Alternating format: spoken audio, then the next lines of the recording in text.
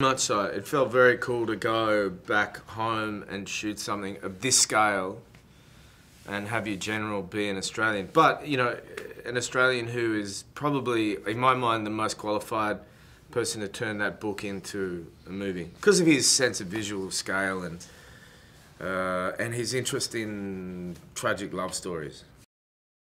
Oh, are you kidding? I did. I mean, it was so nice. I remember one of the cameramen was filming me and he goes, "Hey, g'day, Isla."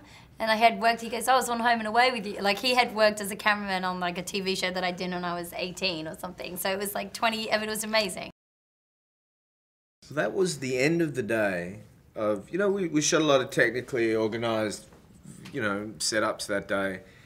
And then at the end of the day, he kind of let us roll for 10 minutes with 3 cameras and basically give the spectrum of a party from the beginning of an evening to what would be the end of the evening and crunch maybe like 6 hours into 10 minutes.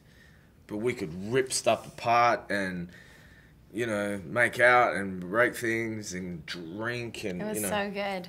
For someone like me who's never, literally never partied, it was a dream come true. The world at large finds that hard to believe, Isla. We don't believe it. But it's true, apparently. Well, my feeling was the excess was real. You know, the detail in the costume, in the set was real. Maybe real +1? Yeah. But real detail. So it felt like walking around inside a real place to me. Well, I was lucky that they cast Joel because I didn't have long to kind of build like a, you know, romance in my imagination. But because he's Australian and I've known him for a long time, that was kind of familial. You're about to tell me that you already had a romance with me in your head. That's a lot of the work. I feel like for me at least, when you have to, I often get cast as like have to have a love interest in something, and that's really the most amount of work because you have to keep it alive in your head when it's not real, you know.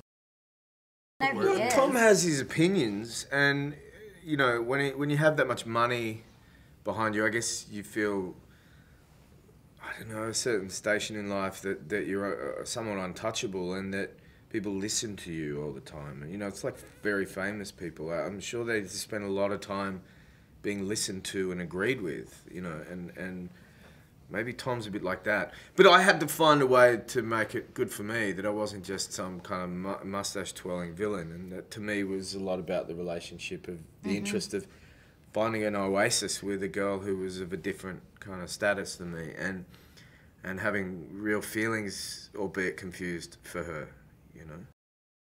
You know, I just found Baz to be a complete gentleman. He is such a character. He's dressed immaculately, he carries a teacup. He is every bit as, you know, he speaks in, you know, in poetry and prose. I mean, they've got the most figurative language. He's just a wonderful leader. He's, you know, he's so charismatic too. I can't say that enough. I mean, I felt completely safe in his hands, and even when he pushed me in places that I felt a little uncomfortable, you know, I had to do larger-than-life things, like come down stairways and talk to sort of no one and, like, make a speech into the air at a party, things that you would feel like, you know, as an actor, you know, so much of it's reaction. So if you're not speaking to someone directly, it's quite hard to, I find anyway, quite hard to do that stuff. But I felt so safe with him. I mean, I loved working with him.